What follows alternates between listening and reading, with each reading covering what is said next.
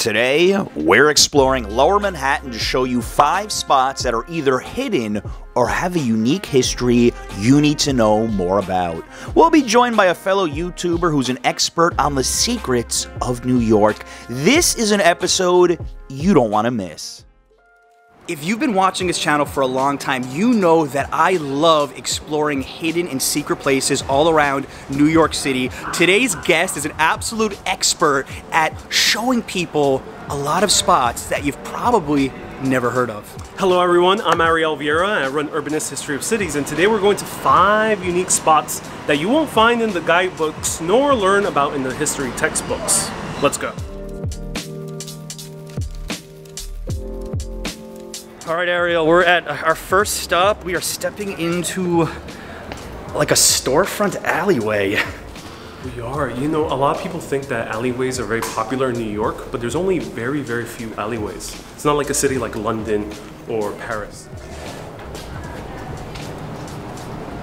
So this is exactly my type of hidden spot in New York, not a soul in sight. It feels like we have a little movie set to ourselves. That's my initial reaction to this. We do. It's basically like a Law and Order episode. So nothing is gonna happen. I hope, yeah. So this is Cannon's Walk, and the interesting thing about Cannon's Walk is that we saw the street right in front. It's called Front Street. And anytime you see a front street, a river street, a water street, a pearl street, it used to be part of the water. This was right in front of the water. John Cannon was a Staten Island native born to French Huguenot parents, and he bought this land over here. But when he bought this land, he was actually right on the waterfront. Once they sold the waterfront and filled it in, he ended up making this area into Cannon's Wharf. And he built it right behind these Greek Revival style buildings from the 1830s, which are very unique all around this area of South Street Seaport. So what we're seeing is a really old relic of old New York. So do you know what are actually inside these buildings here? This is the Seaport Museum? Let's sneak in over here. So right here we have a print shop.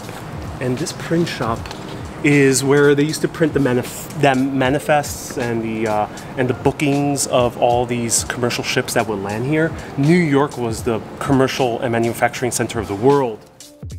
And what I find so interesting is there's not really one shop. It's just like you're behind all of these buildings here. As I said, you have it all to yourself, and you know, if you wanted to take some cool pictures, nobody's gonna bother you. It's like stepping back in time, and then you know, you realize like, look, well, the city got pretty modern. We have a skyscraper right there. Indeed, yeah. I mean, that shows how New York City grew so rapidly. All right, so we are emerging right now from Chambers Street subway station, which we were discussing as one of the ugliest subways in the city. That's for another video. Oh yeah. You leave the subway, and we're gonna go see something that I actually didn't even know was here, which is why I'm enjoying this video a lot, because you're showing me stuff that I didn't even know about. This way. You have to know where to look to find this. This would be perfect in like in Alcatraz or in some old prison museum. Tell us what this is. So come here during the daytime, because if you come here at night, you might hear screams from the dead soldiers of the Revolutionary War. This is the window of the various sugar houses that were all around this side of Manhattan. Sugar was brought in from the Caribbean and it was stored in various warehouses. This is one of those warehouses. However, sugar isn't the thing that is all haunted. What's haunted is that during the Revolutionary War, the British took control of Manhattan and they stored prisoners in these sugar houses. This is one of the makeshift prisons that were part of the British. How old is this right here? So we're touching stuff from 1776 or older, these sugar houses. Now the interesting thing is that a lot of people died in these sugar houses and also on the prison ships in Brooklyn. 3 times as many Americans died in these prisons than they did on the battlefield. So that's where those screams are going to be coming from. Mm-hmm. Have people actually reported ghost sightings here, or is this true? It is reported, but I'm not sure if it's true.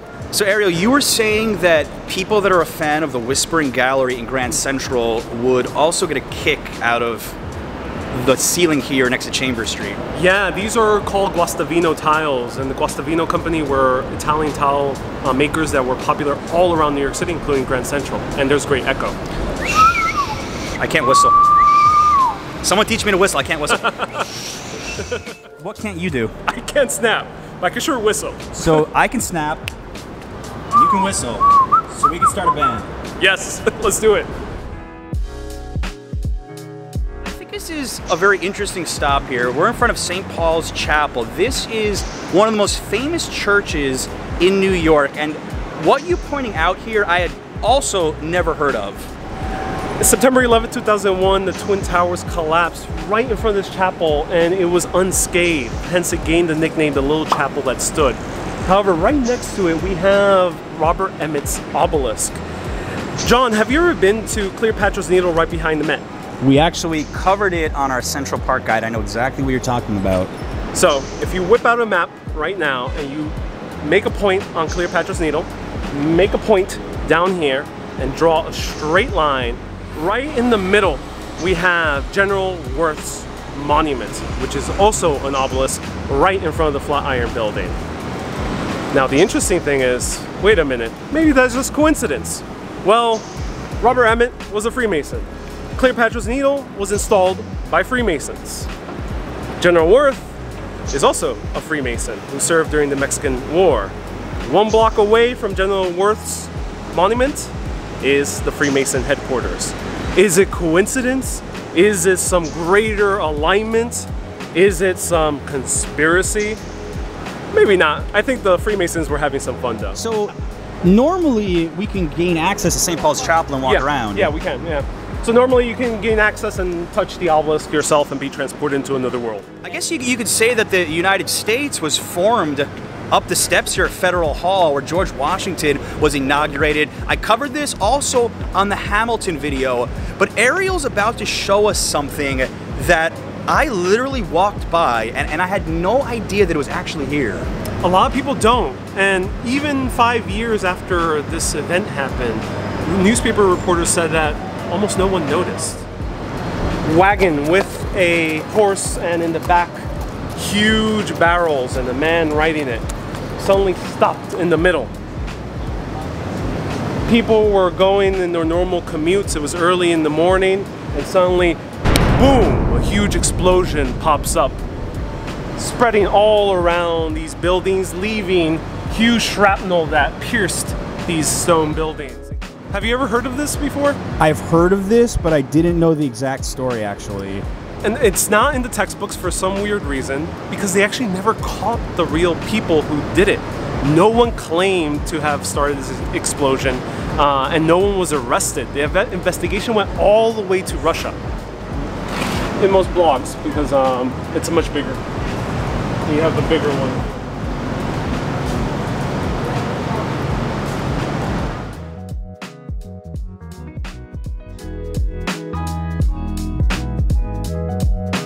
We're on Stone Street, which is a street, as you've told me before, like no other street in New York.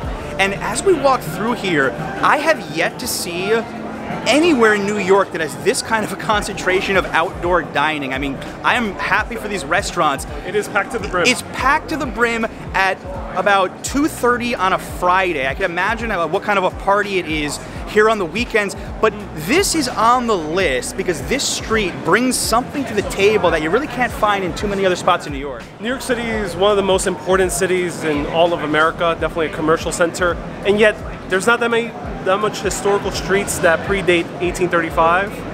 Well, this is one of the few remainder of that era, because in December 16th, 1835, a huge fire ravaged New York City.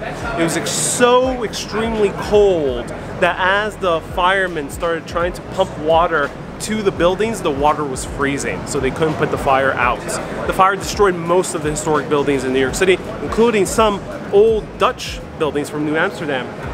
This Stone Street is the only one really that survived. And Stone Street comes from the Dutch because this was the first paved street in New York City and one of the first paved streets in all of America. So guys, if you look down here at these Belgian block stones, while not everything here is original, this is very close to how it looked in the early 1800s. So this is a street that if you're in Lower Manhattan, like, you have to come here. You must find this street. And you can have a beer too. You can have a beer, you can have a bunch of food, and also you can admire the history. Just feel like you're back in the 1800s. While there are many good choices for an adult beverage on this street, Ariel and I have decided to show you another spot, which I have featured before, to get one of their house-made beers.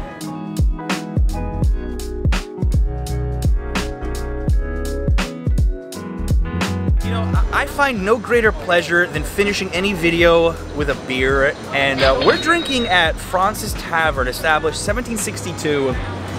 There's nothing that hidden about this, although George Washington, Alexander Hamilton, Aaron Burr drank here. Now, likely it wasn't outside doing like curbside like this, but you know, we're paying homage to history by drinking at Fraunces Tavern, and we've got Porterhouse here, which you said it's their house brand, right? It's their house brand, yeah. So they're a microbrewery, and I'm drinking an oyster stout, which was very popular in New York City, because oysters were also very popular in New York City. It was like the hot dog before there ever was a hot dog. Cheers again. Cheers.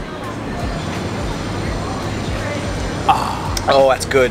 Thank you so much. Why don't you tell everybody where they can find you? My pleasure to all the members of the barrio out there. I cover the history of places where you won't find the textbooks and you won't really find in the guidebooks. So you can find me at Urbanist History of Cities on YouTube. I do live videos every Wednesday and Saturday at 1 p.m. And I do other vlogs exploring interesting secrets. What can I say? Ariel did a fantastic job. Make sure to check his channel out. And guys, thank you so much as always for tuning in. You know, I love making these videos, exploring new things, and of course drinking some great beer, guys. Until next time.